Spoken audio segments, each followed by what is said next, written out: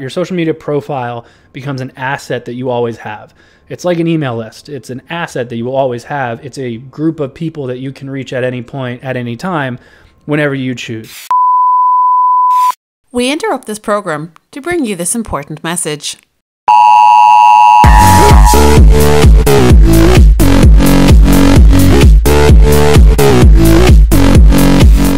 Welcome to Marketing Interruption, a daily podcast powered by BlueTuskr that interrupts your day with marketing news, tips and strategies from an entrepreneur who lives and breathes marketing. Now, let the interruption begin with your host, Andrew Maff. Hello and welcome to episode number 30 of Marketing Interruption, the big 3-0. Today we are recapping what we did for the week. So on Monday, I touched on page speed optimization, all the stuff that my developer sent me that told me that this is what he does for page speed optimization. That is something that I highly suggest you look into. What I would do if I were you, when this podcast is over, go to Google Analytics, go look at your page speed, and go see what you can do to get it lower. I don't care what it's at. I don't care if it's already really low. Get it lower.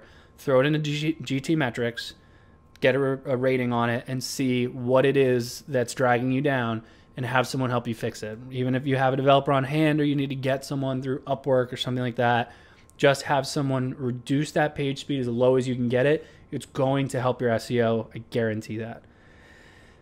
Talked about how I get my wife and my colleagues and friends and family to help me test websites. So obviously something I would suggest you guys do. You can also, which I kind of forgot to mention this, I typically like to stand kind of over their shoulders and take note of what it is they're doing. But you can also just take the website and tell someone to download, like I use Loom, so tell them to download Loom and say, hey, here's this website. Do me a favor. Don't look at the website at all. Download Loom, start Loom, then open the website and do this stuff for me. Most of your free, that way you don't have to be over their shoulder. You can send it to anyone and then be like, if you do this for me, I'll send you $10 or something like that. Venmo me $5. So that's another way to do it. Talked about that email mistake I made on Wednesday, where basically made several really bad typos and sent out an email that actually ended up helping us. If I could go back, I probably would still make those typos, just because I know how well it worked out. However, I never did it again. I always made sure, like, I started sending that newsletter to other people before it went out. I started double checking it. I started taking at that time I didn't have Grammarly, so I would just take all the copy and throw it into Word and make sure that like nothing was broken and spelled wrong. But if you can personalize, but humanize the mistakes that you sometimes make, you can really bounce back from a marketing issue you may have had. Sometimes these things happen. We're human. Sometimes people think like, oh, every newsletter should be polished, perfect. Every ad should be completely done like with no issue. It's a big issue with TV ads now. People will put out an ad that they love and they thought they did a great job.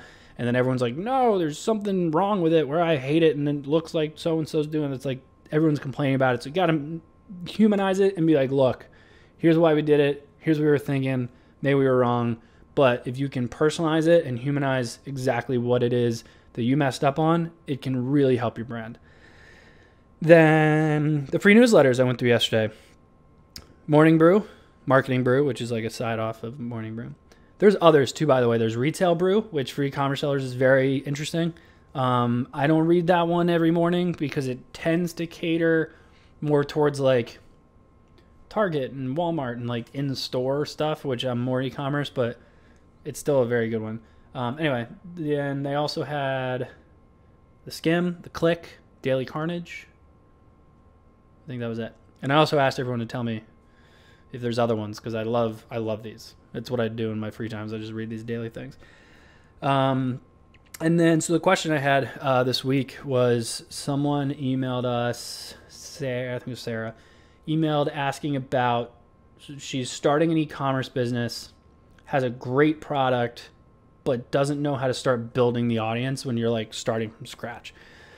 So this one is difficult because it's going to be dependent on where you're at, typically financially.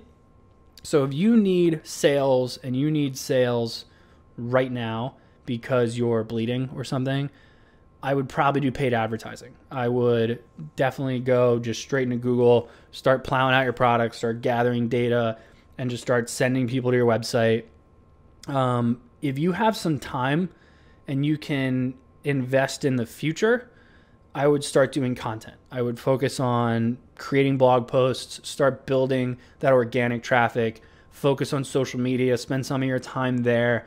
You're going to spend a lot of growing a brand new social platform so going from an account with 0 and growing it is a nightmare, but you're building an asset. Your social media profile becomes an asset that you always have. It's like an email list. It's an asset that you will always have. It's a group of people that you can reach at any point, at any time, whenever you choose. Obviously, that privilege can get abused, but that's the point. So building that audience is something where you'll actually be able to leverage them in the future. It might be nicer to find like a nice happy medium. If you can advertise a little bit, but grow that audience simultaneously, that would be the best bet.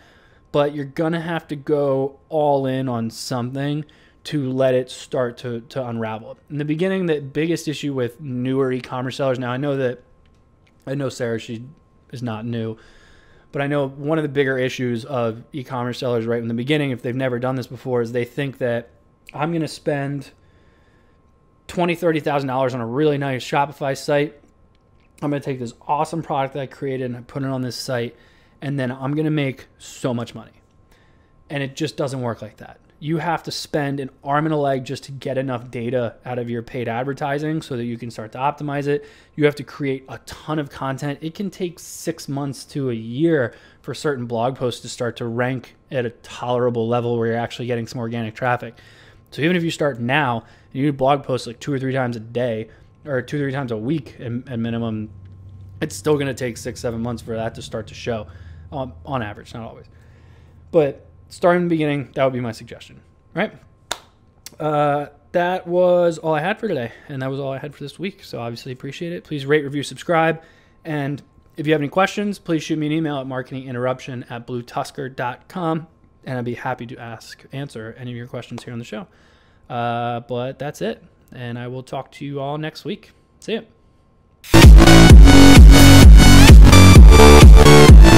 Thank you for joining us for today's Marketing Interruption. Make sure to rate, review and subscribe to the show. And don't forget to email marketinginterruption@BlueTuskr.com with any marketing questions you'd like to have answered on the show. And head over to marketinginterruption.bluetuskr.com to catch up on past episodes. Until next time, we now return you to your regularly scheduled programming.